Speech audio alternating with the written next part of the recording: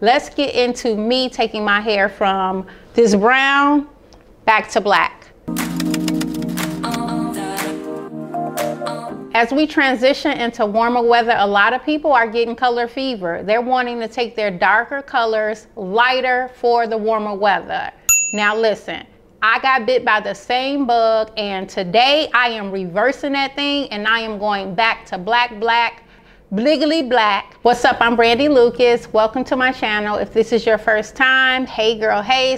So a couple of months ago, I did something crazy. I put permanent color to lighten my hair on my already relaxed hair. I did a whole video sharing with you guys what motivated me wanting to do the change and the steps that I was taking to keep my hair as safe as possible as you can when you're doing something crazy like relaxing and permanent coloring. So permanent color and relaxer is a danger zone. So if you've been thinking about lightening your hair for the warmer weather, before you do it, make sure you check out that video. I'll share with you guys the steps that I'm taking to safely turn my hair from this reddish brown color back to black. So if you're interested in the process of doing that, stay tuned. I'm using Influence, which is a salon level color, and I am using their 1N. I've talked about in previous videos that I prefer to use neutral black instead of like a 1B color because of the base. That letter tells you the base of the color, and as the color fades, you'll either see like a neutral natural wearing off, or you'll see blue if the base is blue. So I don't mess around with that. I am using a permanent color, but if you mix it with a lower volume, it can be a demi. So I'm using an 8 volume. I got my brush because I am going from brown, so I need to be like thorough on this thing. Every inch and strand needs to be covered, my color bowl, and we're gonna get to mixing. Y'all know I am big on chemical services being done in the salon. When I say chemicals, of course that includes your color and your relaxers, because color is a science. You see that I'm using a scale to measure the color. A lot of color kits will give you developer and color already, shake it up and go. While those are convenient, color and hairstyling as a whole is not a one-size-fits-all. So I'm always cautioning anyone who's considering doing at-home hair care to take into consideration that you do want your hair, your lifestyle, your thickness, all of the things that are particular to you to be taken into consideration when you choose chemical services. This is why I say at least those should be done by professionals. If you're maintaining your hair at home and struggling to get the results that you want, don't hesitate to schedule a virtual consult with me, brandylucas.co. Okay, so that's my disclaimer, but y'all know that I already know that some of y'all are going to do this at home, so I want to give you a little guidance so that you do it correctly. So the scale helps to measure the amount of color when it's not already pre-portioned out. So depending on the thickness and the length of your hair, you'll have to play around with this if you're doing it at home. But because my hair is super short, and a lot of you guys who watch my content are rocking short hair, you can go a little bit less on the color in regards to how much length you have, but the thickness of your hair plays a big part. As you can see in the video, I used 9 grams. This color is a 1-to-1 match, so you'll see me pour the developer to 18 grams. So it's equal parts color and developer. I think I ended up a little later in the video going back and adding some more color. There is really no science to gauging this. If you're doing this at home, you're going to have to see how far you can go, but the rule of thumb is that it's a 1-to-1 match. So if you use 10 grams of color, you're going to use 10 grams of developer. It needs to be equal parts of the color and the developer. It's important that the developer and the color is completely incorporated in order for you to get the results that you want. So you want to take some time here to make sure that, one, you're using a applicator brush, and that you're taking the time to make sure that all of the developer is mixed in with the color. Okay, of course I'm starting on clean hair. It has been shampooed. And the first thing, yeah, I don't want to talking. It was at this point when I realized that me properly doing this color and talking at the same time wasn't gonna work. So here I am popping in with the voiceover. Let me reiterate that the goal of this color is for me to not have this reddish brownish situation happening. So I am going to apply the color to my entire strand. Mind you, this is not the process that you would take if you are doing the opposite. But for me trying to go back black, this is the route that I'm going to make sure that I apply the color to my entire strand.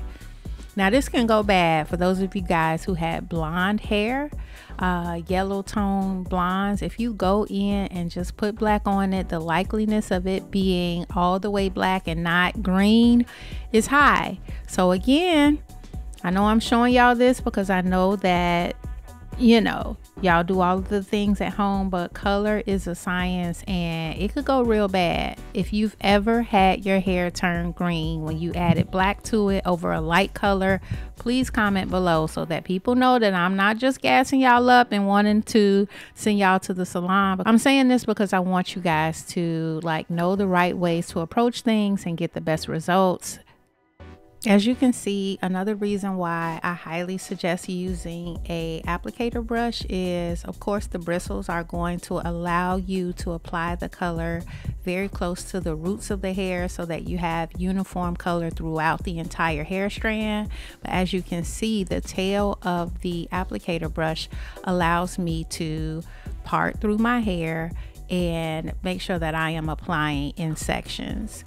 You cannot apply the product on the top of your hair, I don't care how thin your hair is or how full it is, and expect for it to penetrate into every nook and cranny. You're gonna have to get up in there, and the applicator brush is clutch for helping you do so.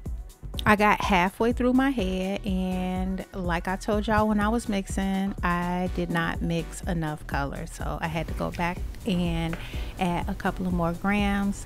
Again, equal parts of color and equal parts of the developer to finish the other side of my head.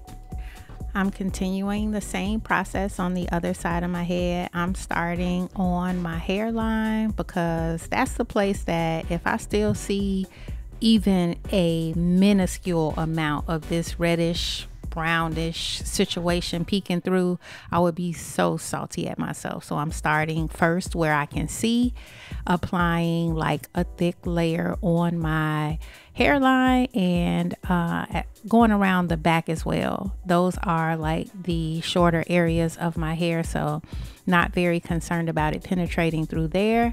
And then you see as I get to the crown of my head, I am starting again to section using the tail of my applicator brush.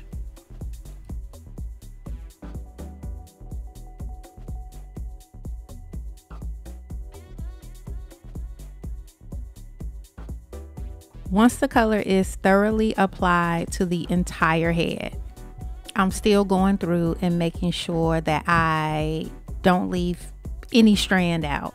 So I'm like using the bristles of the brush to kind of paint on the color around my edges.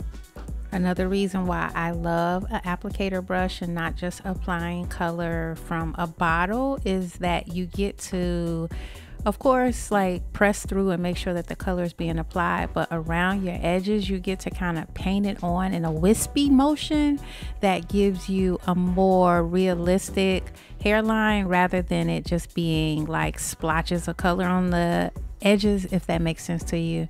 So now that I have the color completely applied, I'm going through and making sure, using my gloves, that every single strand is covered, because there is nothing like coloring your hair and still having the residual color peek through because it was not properly saturated. Just in this application process, you can see that the color is already starting to oxidize and the brown is fading away. We are fading to black, you hear me? And I am happy about it. You need to know that color starts to do its thing, not after you get it all the way on your head, but the moment that the color is mixed. So once you put that developer with that color, the time starts ticking. So keep that in mind. So for this demi-permanent color, I'm going to wait 20 minutes for it to process. In the event that you're not using a demi-permanent color, you could also achieve the same effect with either a rinse, which I'm not a huge fan of, but it'll work, or a semi-permanent color. Now, what color is the best color for you depends on your individual hair situation. In order for me to give you professional guidance, I need to know more about your situation. But at the end of the day, I know you guys want to know whether you should use a rinse, a semi, or a demi. So your girl got you. I created a quick color guide. It'll help you figure out, based on your situation, what is the best route for you to go to color your hair. We're done doing one size fits all, and we're done taking one person's route and making it our own. So if you want to know the best route based on the color your hair is right now, your lifestyle, your diet, what is the safest way for you to achieve your color goals, then don't hesitate, click that free guide that I created for you guys, because it'll give you the insight that you need to make the best decision for you. All right. I am so happily back to black. I have my conditioner on right now. I'm gonna allow that to sit for about 20 minutes. I actually might throw a cap on and throw my hat back on and let the conditioner sit all the way until I get home. But I am so happy. My hair is still wet and I can already see the sheen. One of the things that I noticed about my hair when I was rocking it lighter was that it did not have the sheen that I'm accustomed to having with wearing my hair black, bliggity black. So I'm excited about that. We back. If you're thinking about going from light to dark or dark to light, then you need the color guide that I put together for y'all. Go ahead into the description, tap the link, and get a copy for yourself. It is completely free. And you're going to want to stick around for the next video where I take this freshly black hair and mold it and give y'all the tea on the products that I'm using for my summer hair care goals.